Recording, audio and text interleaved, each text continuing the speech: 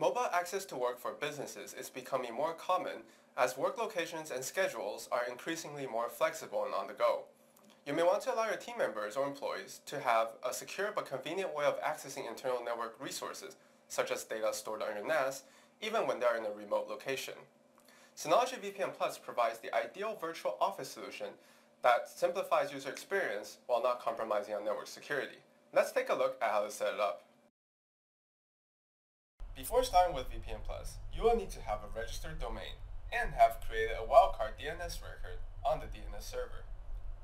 Here, I will make a demonstration with Synology DNS server package running on the Synology NAS. After logging into DSM, launch the DNS server package. Select the already existing domain and click Edit, then Resource Record. In the pop-up window, you will create a subdomain. In this example, *sample.synology.com. Click Create, then select a type. Put *sample in the name field, and then enter the IP address of the Synology router on which you want to set up VPN Plus. Don't forget to click OK and then Finish when you are done setting it up.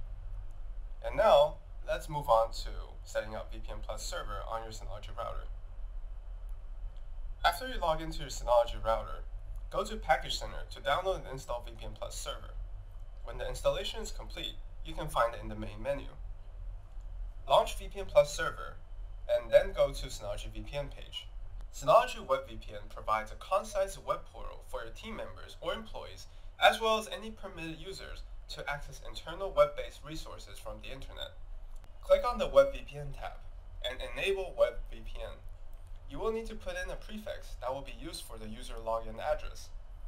In this example, we will put login.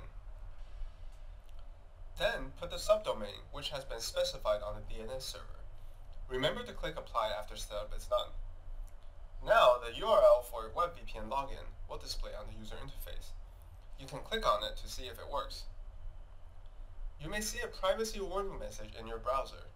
This is caused by the lack of a valid certificate.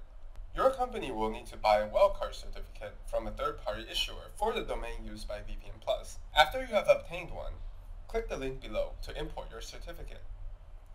You will need to restart your browser for it to take effect. Now you can click on the URL again to go to the login page. Now suppose a team member, Jason, is currently in a nice cozy cafe, but he needs to access the company's internal network to book a meeting room. He can just log into the VPN Plus web portal with his credentials and then put in the internal URL to connect to it. Now you may want to define which portals connected users may access. Go to the Web VPN Portals tab to add them. Put in the name and address you wish to use for this portal, and determine who has the permission to access it. If you want it to show up on the Web VPN portal page by default for users to quickly access, take Show in Default Portals. By doing so, you can make a centralized point of access for all internal company websites. You can also customize portal aliases, such as meeting room reservations. Now, when Jason logs into the VPN Plus web portal, he's able to quickly access the preset portal simply by clicking on the button. If an internal website wasn't previously defined, he can still put the URL, for example, c2check.synology.com, and then click Connect. Any visited websites will show under the History section for him to quickly access them again. You can also decide to favorite them or remove them. WebVPN is convenient, but you may also want to utilize non-web-based resources, such as files stored on the company NAS, which might be restricted to internal usage only. Let's take a look at how to set up Synology SSL VPN. Launch VPN Plus server again. Navigate to the Synology VPN page, and underneath the SSL VPN tab, check Enable Synology SSL VPN. You may adjust the security settings here based on your own preferences. Remember to apply the settings when done. Your employees and team members can now access the VPN Plus web portal, where they will be greeted with a message to install the Synology SSL VPN client. This is a lightweight utility that does not need any configuration. Now when you log in, you can immediately connect to the VPN after authentication.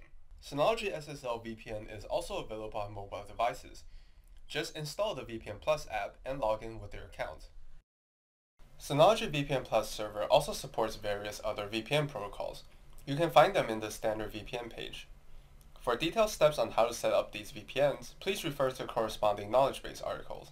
With Synology VPN Plus server, administrators can easily monitor and manage network traffic.